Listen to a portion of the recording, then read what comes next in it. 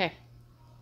Okay, so it's Friday. We're going to do another kid video. Milana is here and she's going to talk about a couple of species of python because one of her snakes in the collection is a ball python.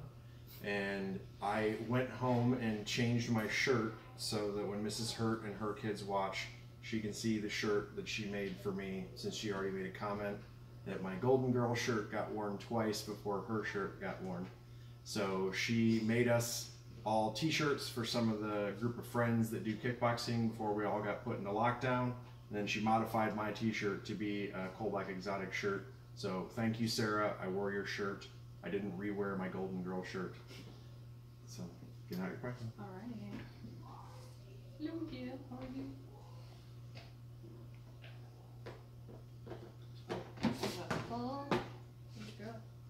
Okay. So what are we holding? This is Miguel. He's a banana Mojave ball python. He is wonderful and my snake. I got him from NARBC last March. Yep. Why do you call him a banana Mojave?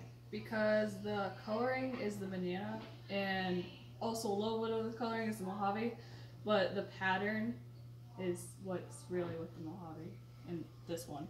Okay. Oh, where are you going? So why is Mojave a thing? What does that do? If we had two Mojaves and bred them together, you'd get like half Mojave ball pythons, 25% normal ball pythons, and then if you had 4 ball pythons, that'd be 2 Mojaves, 1 normal ball python, and blue-eye leucistic ball python, which is a completely white snake with blue eyes, which is kind of cool. So ball pythons are a really common pet because they come in tons of different color morphs, and this particular snake has 2 different morphs in it.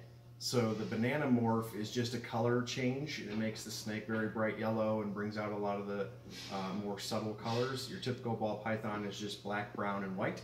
And then Mojave is another morph that, if you put 2 Mojaves together, makes the all-white snake with the blue eyes, so it takes out all the pattern and color. But if you only have 1, then it's considered heterozygous. So if you hear people say het for things when they talk about morphs, especially with ball pythons, that means you need more than 1 snake to make the final color. So Mojaves are het, or heterozygous, for that all-white snake with the blue eyes, right? So where are ball pythons from? The middle to the eastern part of Africa. Okay, and are they fast or slow? Are they pretty chill? Or are they pretty chill? They just, well, he's really warm, but typically they just kind of like sit.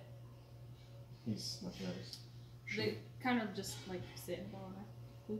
Okay. A little bit fluffy. So why do these little black spots drive Erica nuts? They look like mites a little bit. Yep.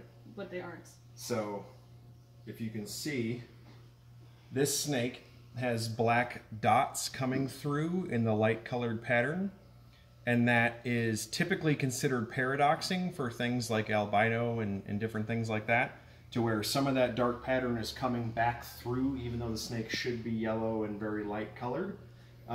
It drives a lot of veterinarians and vet techs nuts because that snake looks like it has mites, which is a pest that's sort of like fleas for cats and dogs, but for snakes. They're really hard to get rid of. They're a super big pain for people, so it makes people really nervous when they see speckly snakes. Our vet tech in particular, she hates snakes that have speckling on them, because if you just looked at a blank picture of that snake and it wasn't moving and you didn't know about the morph, it would look like it has something bad. He doesn't, he's just speckly. One of the boas that we saw a couple of days ago, I think it might have been last week, the Hog Island boa, which is really speckled.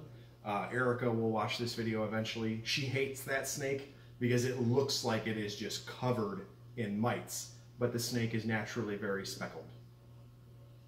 So does he eat weird stuff, or is he a plain old frozen thawed mouse eater?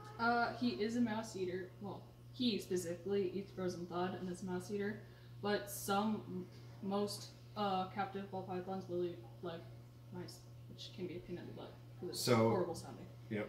when ball pythons were first introduced into the hobby, they were always considered problem feeders. A lot of people bred African soft fur rats. They tried to do live food. There were a lot of difficulties in feeding them, mostly because a lot of them were still fresh imports, and only a few generations were moved into captive breeding, so sometimes people had a lot of problems switching them over to frozen thawed food.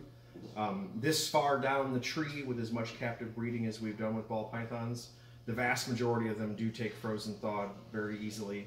Our guy takes it right off the tongs. He doesn't care. Cool. Last question. What are they called where they're native to?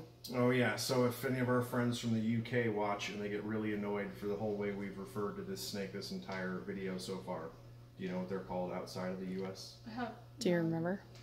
They're called royal pythons. Their actual scientific name is Python regius.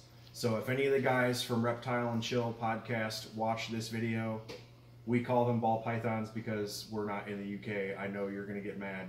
And they're called royal pythons. That's the official term for them and appropriately named. And for anybody else who's watching, if you're looking for more reptile content and cool things, definitely check out that podcast for Reptile and Chill. They're awesome. It's 3 dudes from the UK talking about a bunch of reptile nerd stuff, and they're also very big into mental health charities. It's a really cool group. Nothing else on him? No, I'm good.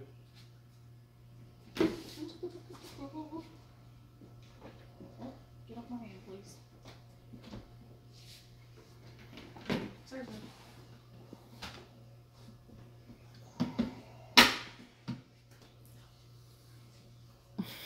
And of course she's shedding, so she looks like kind of a khaki dirt ball. So, what is this? This is our short-tailed python, which is actually what it's called, but it is a short-tailed python. So, look at its itty-bitty tail. Very similar to the ball python. Alright, I'll do good. You hold tail. Okay. Alright. Is this a terrestrial or arboreal snake? This is a fat terrestrial snake. Fat terrestrial snake. And where are they from? Indonesia. Right. So, just like the ball python, this is a terrestrial snake. Short, very thick, very strong. This is a very powerful animal. And they are short-tailed, just like the ball pythons are, and just like their name implies. So, only from my fingers back is the tail. We've talked about this before. Where the snake loses that rib structure to support it is what is actually the tail.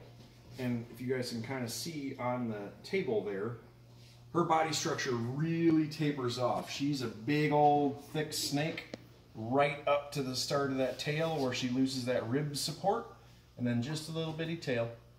But that rib support is what holds all that musculature to make her so strong. These guys are heavy ambush predators, so they'll sit for a very long time, and then they just smash the first thing that comes by. So that strike and that body behind it need to be really powerful. They're not as commonly kept. There are a couple of different morphs you can get for short-tailed pythons. They are becoming more popular because morphs tend to make things popular in our industry, so it gets funny colors or a different pattern and things like that, and that gets people's attention. But they're a lot of fun. They're really cool, very strong, very cool to have sit and feel as it moves across your lap.